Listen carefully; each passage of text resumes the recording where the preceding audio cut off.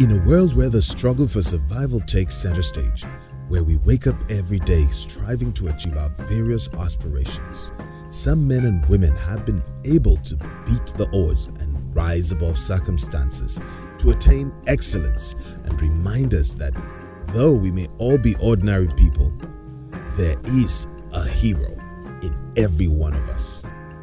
This is a story of such outstanding people, our heroes.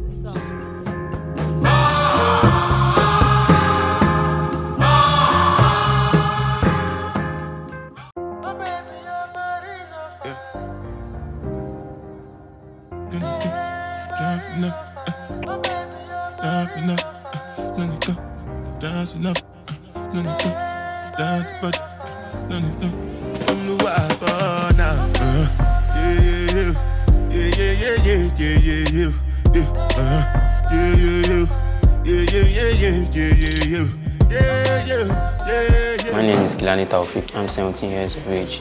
We are 4 in family. My father is late and I have my mother, and I'm the third born in the family, and I'm undergraduate. I attend State Senior High School, Ewole Ayege. I would like to be a great artist in the world. I started drawing professionally at the age of 12 years, but I've started drawing when I was small. My mother tried on me to be a great artist, and she's the one that took me here to come and learn how to draw professionally. The style of my art is charcoal on canvas, and I'm a figurative artist. I started developing myself by working at night. When I get home, I will not sleep, and I'll work at night, at the midnight, when my mother and my brother are sleeping. That's how I started developing myself. I like living life as an artist, and when I was in primary school, I started drawing from storybooks, tracing, and some comics, cartoons.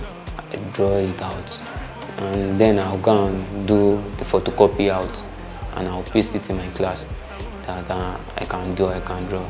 So my mommy saw me then and see that this guy can draw, and took me to Ewole Academy of Art to come and learn professionally. This is my recent artwork that I just drew recently, and this is my artwork that titled Addicted 1, and this is the core, the one of my best artwork I love most, and this is Addicted 2. I titled this the new change in Nigeria. I titled this Poverty. I titled this The Secret, and this is one of the celebrities is telling other.